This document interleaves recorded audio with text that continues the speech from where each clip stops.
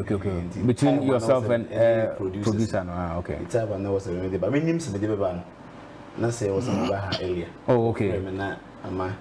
Was a rush. Oh, yeah, and that's so about. That's so about. Now, remember about my mini kind call a year Odro.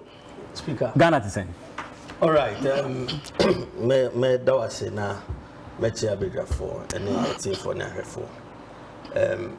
Say the principle ni say omino ye values ya mamre ni ya mane bi. I would message say politics ni. Let us be truthful. Mommy aye ni no krema ye ho. Yenye yemfa ni die nko babia sesebia. No krepa ni say obia babia situation we sese nya sa na obia pe. Anye. Nya sa na obia pe. Me bisa anye. Me ba. Ye wo bia ya ade. Ye wo babia ye nya ade. Enti o betima hwe no sa afa ni mienu nyina.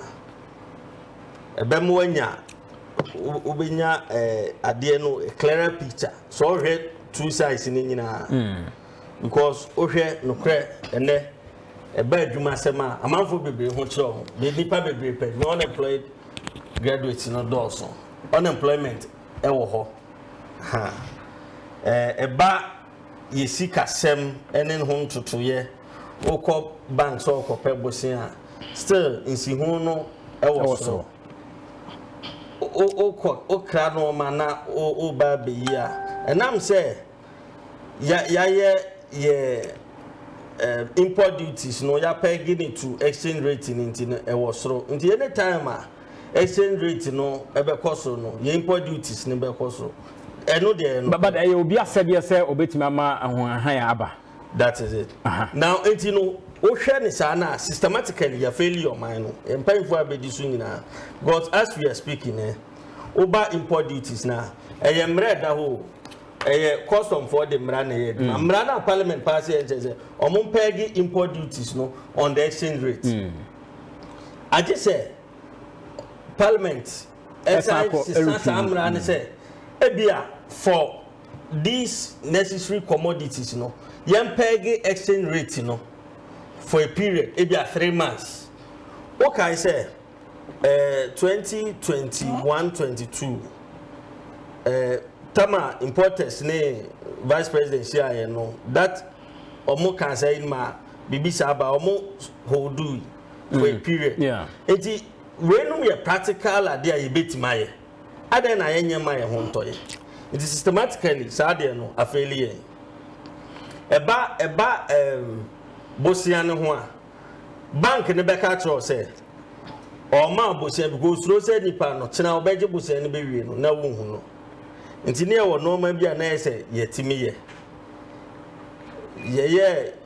digitize the economy no with the GPS any locations ne ye tin numbers ne you know ebe boa me bedru ba bi no how no ebe free ho but na nke betima ye ntema chan de ye koi enti ufa in totality Ghana to say bi wo ho ya de especially eba entrepreneurship ni innovation and skilled training ye bo modern wo ho MZ no said na no mo ye STEM innovation e mo boasi na one school bi wo I'm saying Upper East or mo because that is the way to go in fact and then no grammar libra no ye wie ni nyina per office bi ani ba bia sisi ano Ghana for person who say Ghana to say in the lives of the ordinary Ghanaian life no wo ankasa wo asetina mo say na Ghana the life of the ordinary Ghanaian e ba yesika sem ye duane ne ho no ma nyina e wo fom nti enye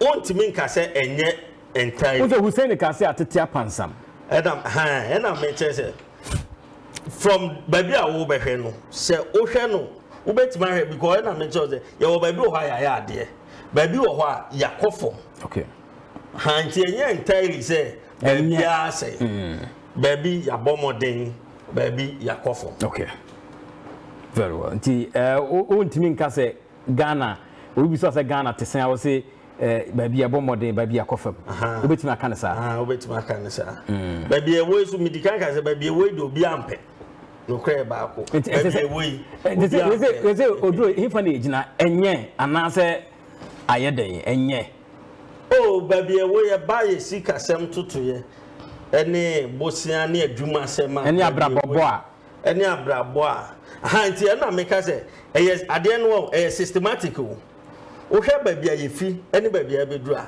hawa edokro ya che okay hwe ne yebu sika echen dimpa ene adwumaden nti wo de saa do man ni nyina ba ma nti at a point the political leaders no failure okay religious leaders are failure and yanka say failure and they are also failure me that say Isaac Odro a social commentator ajeni mboaten yeah me Ghana to say speaker Eradi Adum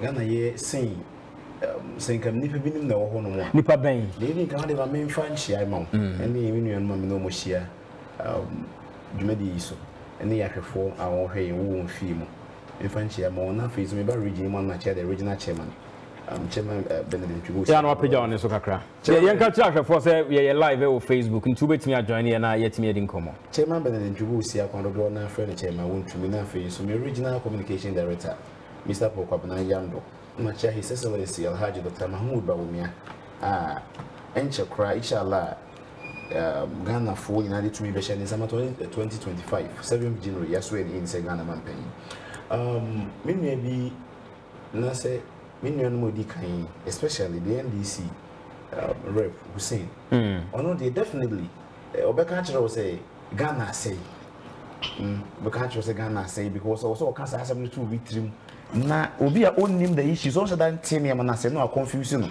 so Ghana to say when they are starting no sha ase na cement eboaye den entosi boaye den meko boaye den that is all they say but obi a wo hwe meni wo say the odwum emfa ne say me ma me average for wo jankoba wo hwe me sabre say one co school secondary school anwie okoye wo secondary school drop out kwa wonim say aban bia ma pen ade nton 1 cedi in 8 years the person turn 1 cedi neda.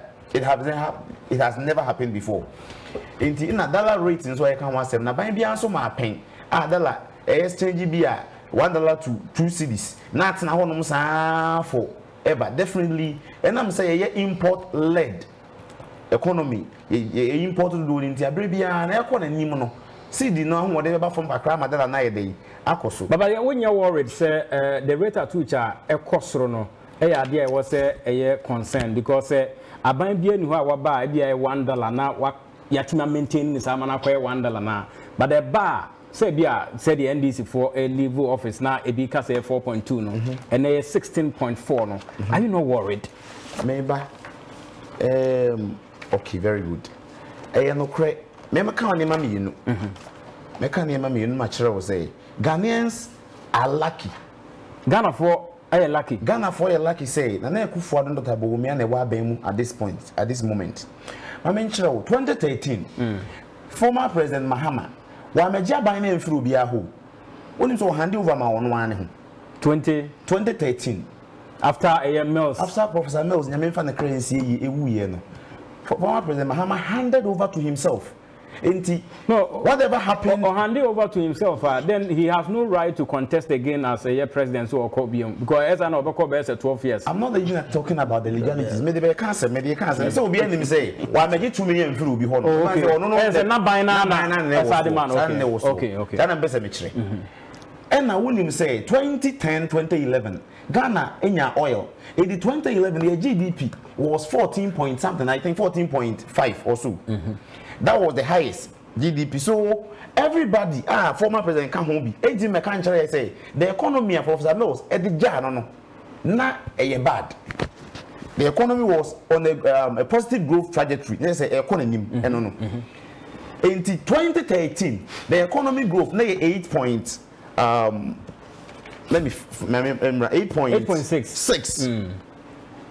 2013. No, 2013 it was 7.3. But the year fan in 7.3 the man. It's so because the economy never me buy a drum for the so. Not be kind so. Economic growth any inflation, I mean for economic growth, and they hand over man on 9.3 2012, 7.3 in 2013. 2014 2.9, 2015 2.1, 2016 3.4. Enti an economy na enya oil na booming. Any de ma wo o running na ground about 3.4. The economy shrank. And they former President Mahama and the NDC can't Ghana say Ghana's economy nay broke. Me wanya say na omunko mudi. Me no who say no ha pansam. Me pa cho say me ma won tema mo no. Say pam na pam an tete.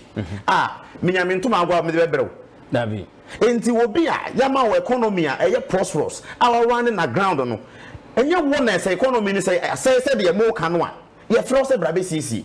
Enti Mahama is not an option and the NDC any option. The evening po the omo kan ye no kra. Enti say the opposite of China say Ghana nya kra mpo na nya Mahama na. Enye Mahama. Eso woka. Enye Mahama na. Nti wodi atum say Ghana nya. Me say me gina ono na sem na woka so. Sempo nya mpo a. Sanity a. Ye woka say be say granted. Assuming without admitting. Enti nya sanity ma me nchire obi. Okay. Na me mra the basis in those nin control. Na ye fancy ye call your main issues na. Okay, me the basic NDC can acquire some CDSM. I always say the NDC cumulatively 8 years. The CD no devalue and now say depreciate 320%. Offer an annual average 40% per annum. NDC percent say no more economy meaning say they would have done anything but no common bibia say the na nke ye kama. So holding everything constant. See first 40% depreciation rate now and Mahama na over say saying $40 about 40 cedis. Sir, me come dollar no. Me see 40 cedis. They depreciate 320% cumulatively. We strike an average yearly 40%. And this often is holding all other things constant. The dollar would have been 40 cedis and so that's why I make and say Ghanaians are lucky. That means I come back means I'm far they been free or more manifesto 2020 me the baby now we see that issue almost 2024 manifesto. Yay. The page is page 19. Oma can say how much trying to explain the reason TIN city no depreciate. When him say as early as 2022 January, na city no was still around 6 cities. That na 6 cities. Enti the see no abedu ba bi we 2022 na BBC enti e ma city no depreciate because of we are saying COVID. And I'm about then these are trying to explain it. I will almost manifesto. It didn't be used to none of their camasem. Almost it. Even more damaging to the welfare of Ghanaian and businesses has been the free fall of the cedi, which now exchange at almost 16 to $1 from a 2016 rate of 4 cedis, which is even a lie, to $1. Our currency lost 54% of its value in 2022. That is true. The dollar, let's say, the lose ni weight no, 2022. That is true. From 2022, and almost say alone due to so almost trying the TMA due to a historic level of capital flight, and has never since recovered. Capital flight, they say, Obi wo sika invest or maybe more. Now we sika na free sa man no bi akoba bi for obenya better returns on his investment. So e dey na ma sa de see me ba nya botre make it an article we say we a New York Times remember with the title you be see you be ba no so at the end of the day because person you dealing with the topics no ho me name obu me 30 seconds just 30 seconds omo kire say the entire capital flight they buy and say in 2022 apples because of US for also suffer high inflation they introduce high interest on almost US investment Fed investment they say treasury bills any bonds any into investment or Ghana next one say US for increase almost interest are definitely Lobenia higher returns over US. Now this is explains because of that in driving investment. Okay, bonds. Am I even the government appetite to also raise bonds outside the country? The US, we investor. Me the end is for Kenya Megina Su. So we are investor. And the US for no more raise your bonds, no more interest. So we invest on more higher returns. Definitely yes. Nipane cost obey $. Okay. Me da sa jeni boati ye beba sa yi so me pese ye de